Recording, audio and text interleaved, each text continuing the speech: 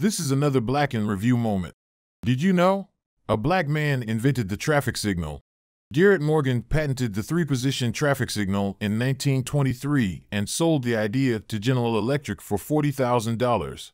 Garrett Morgan was born in Paris, Kentucky in 1877. He invented the traffic signal in 1923, a crucial development in the evolution of traffic management.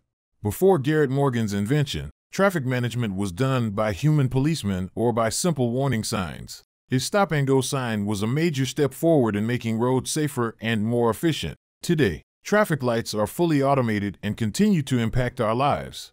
Garrett Morgan, a visionary inventor in the world of traffic management.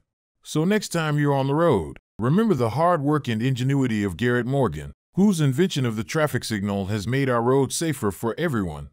Like and follow Black in Review for more moments like this.